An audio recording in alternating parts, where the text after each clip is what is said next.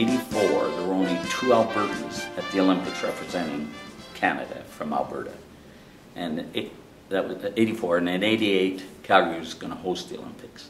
And I remember I talked to the government of Alberta, and at that time I was sitting in the Alberta Sport Council, and they said, we want Albertans to be at that Olympics. And I remember we did what we called the 80 Olympic search, and we went out to the grassroots, and we got people going in bobsled and luge and cross-country skiing. Make a long story short, we went from 2 athletes in Sarajevo in '84 to 19 athletes in '88, and now Calgary, Canada, Alberta own the Canadian Olympic team. So that was fun to watch and help develop.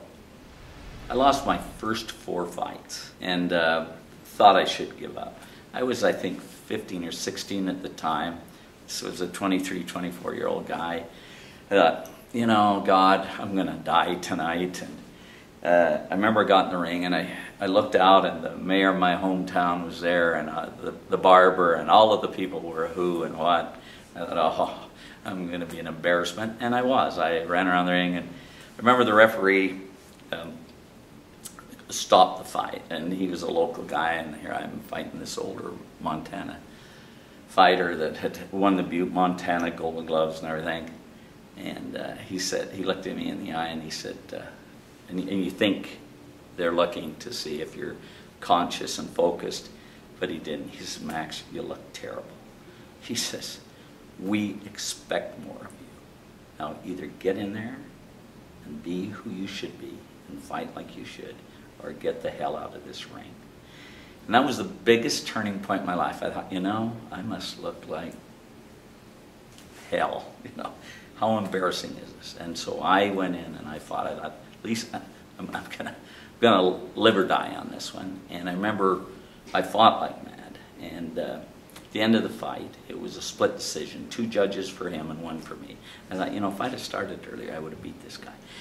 And it gave me the confidence. I remember I was never going to fight after the night based on the early fear. And I think I went on after that and won 19 straight fights. Met Cassius Clay, which was another great experience. And the first, we got stuck in an elevator because he got us stuck in the elevator hitting. They weren't very technically good those days, and he was hitting the walls and warming up and everything.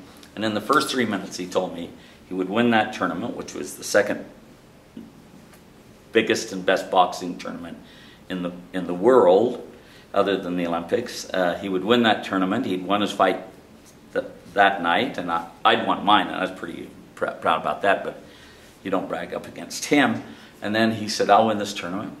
I'm going to win the Olympics next year in Rome, and I'll go on and become the greatest heavyweight of all times. And I thought, oh, I rolled my eyes.